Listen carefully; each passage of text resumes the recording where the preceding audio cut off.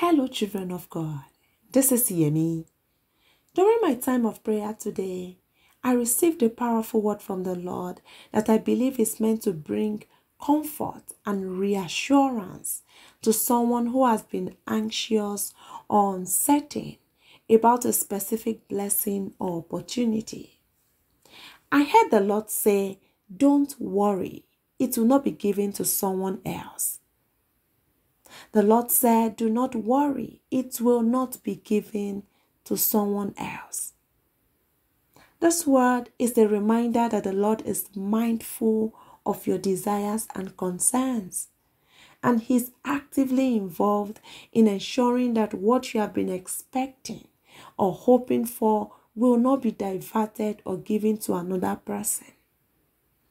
If you have been feeling anxious or doubtful about a specific blessing, opportunity, or promise that you have been holding on to, be encouraged with the Lord's message to you.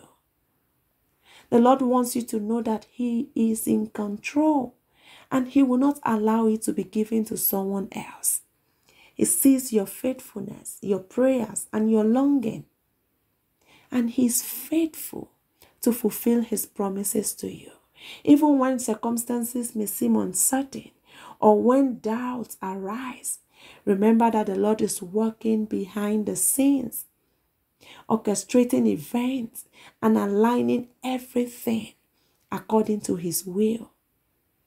As you receive this word from the Lord, I encourage you to release your worries and fears into His loving hands.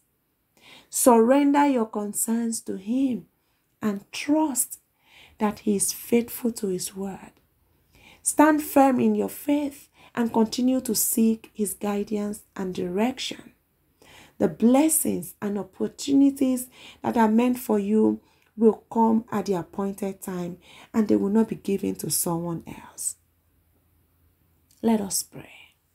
Heavenly Father, we thank You for Your reassuring words that bring comfort and peace to our hearts. Help us to trust in Your faithfulness and sovereignty over every aspect of our lives.